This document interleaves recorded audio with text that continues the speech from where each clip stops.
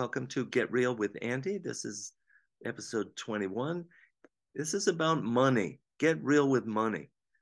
And I have a few things to say about money.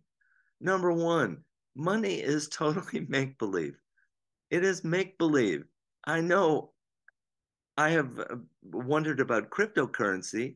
I'm one of those people that scratches my head is like, what is it? What's it based on? And blah, blah, blah. But really, cryptocurrency is the same thing as money. It just takes it into the digital age where it isn't based on anything. But you know what? Our money isn't based on anything anymore. We actually have stockpiles of gold at Fort Knox. Why is gold? Gold is pretty. It makes good jewelry. But how did that become the standard? And actually, our money system isn't really based on gold. And yet we have these stockpiles of gold. Why? And we guard it. There's these huge buildings with all these, whatever you call those bricks of gold. And it's like, why? Why did that happen? Did you know that for the longest time, cowrie shells was the universal currency? Cowrie shells. Yes, the shells that you find at the beach. And I forget until when, but I'm here to say that money, some people think, oh, the money system, it's the root of all evil. Once we change the money system, all the inequity in the world will be gone. There won't be the super rich and there won't be the super poor.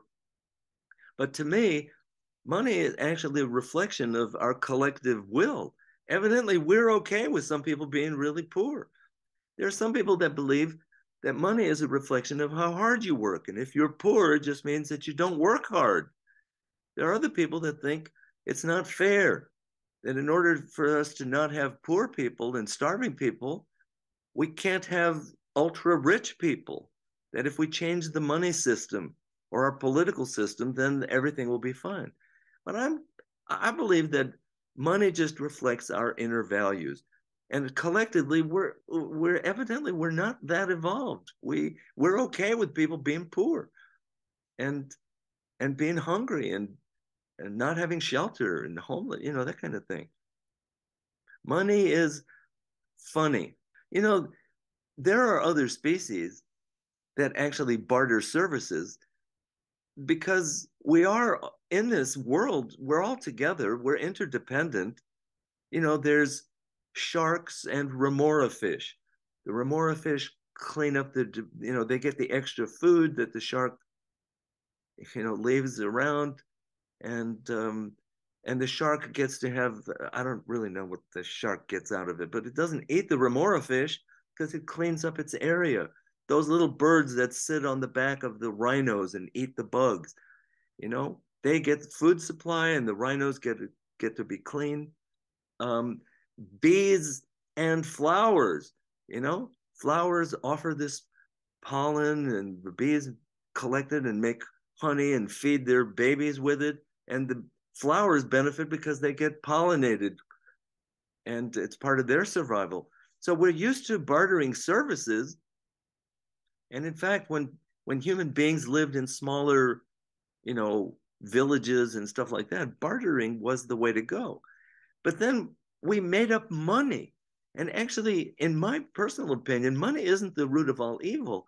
Money is an incredible thing. We're the only species that has come up with this global agreement. We've taken money, it's a global agreement, and it is actually based on trust. I trust that when you give me these little pieces of paper in exchange for my work, that I can take those pieces of paper and go to some store and buy food and whatever else. It's an incredible trust system. And again, when I scratch my head about cryptocurrency, what's it based on? It is actually just trust. It's a make believe. We just collectively agree that this has value. And we're able to do that. And we've taken it to the global level. It's amazing. It says a lot of wonderful things about us. We've gotten lost, but that's not news. That's not, money doesn't have a patent on our lostness. It's not the only arena that we're lost in. The fact that people will kill and die for money is just an example of how lost we've become. But in and of itself, money is brilliant. It is so based on trust. We just collectively say, okay, I'll believe this too. You believe it, I'll believe it. It's amazing. I remember when I first discovered the value of money. I must have been like 3 years old, 3 or 4 years old, and I actually found a coin in the street. I didn't really even know what it was. It was just this round, flat thing. And I showed it to my mom, and she said, "Oh, that's money," or something. And then when she took me to the store, she said, "Put that round thing on the counter and see what happens." And so I reached up because that's how little I was, and I put the coin on the counter, and the man behind the counter gave me a piece of candy. And it was like, wow, this is this is amazing.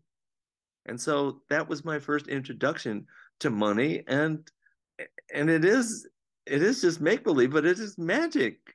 There's magic in it. Now we live in a world of money, and we live in this agreement. And so to fight the money system is stupid. To have it really reflect our values. Now that's the thing. That's the thing to do. I want everything to reflect humanism, don't you? Because we're all in this together. Money can be a reflection of kindness and good values. To be without money doesn't solve anything, right? Do you think that the monks or the nuns or whatever, that they take a vow of poverty? Do you think that they are somehow freed from having to deal with their own humanity and their own greed and their own whatever it is? No, I don't think so. It's time that we deal with it and face it and get real with money.